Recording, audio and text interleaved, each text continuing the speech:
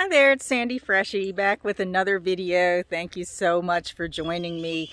Today's topic is being filmed out at our local park and trail because what I want to talk about is what to do when you can't get in touch with your strategy and authority.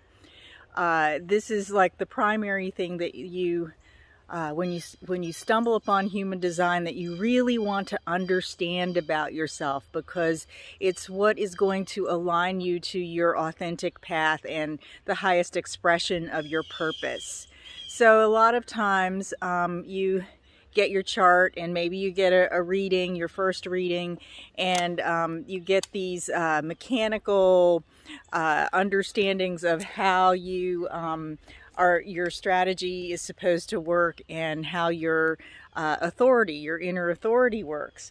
And then you take it back to your real life, and sometimes it's like, wait, what? Is this, am I responding with my sacral? Is this an invitation? How long do I need to wait? What am I doing while I'm waiting? What is this G-center authority? All of those questions that come up with the nuances of living your life. That's my dog, by the way, back there.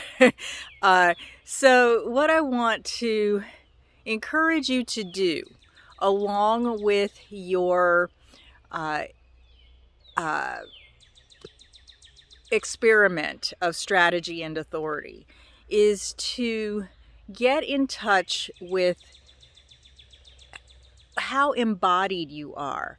Be in your body, because that's really what strategy and authority is about. It's about helping you to recognize your embodied knowing about what is correct for you. What is the correct timing for taking actions? Who are the correct people to take actions with? What is the correct environment for you?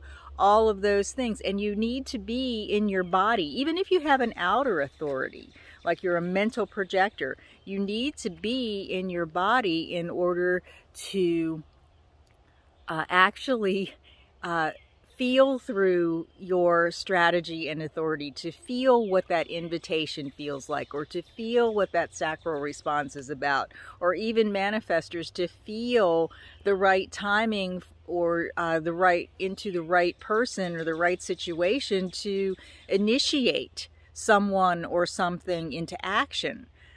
So that's why we're out here on this trail right now, because this is what I do, or one of the things I do to stay embodied.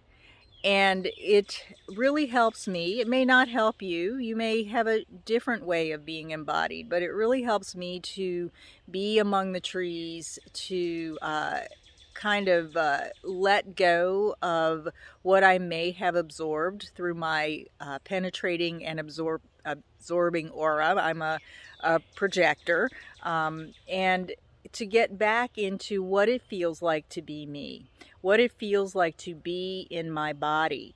And that way I know when I'm not fully in my body, and I know that I don't have truth or access to truth, access to my authority, because I'm not fully embodied. Some other things that you may want to do along with your experiment of strategy and authority are things like meditation. And I'll put a link down below of a mindfulness-based meditation training that you can actually go through for free. I found it online. I'm actually moving through it myself to up-level my own meditation practice. So I'd love to know what you do to be embodied, how you stay in your own body. What practices do you put into place, or have you put into place to be embodied? Or do you feel like you're not in your body, and maybe that is perhaps why you're struggling with feeling into your strategy and your decision-making authority?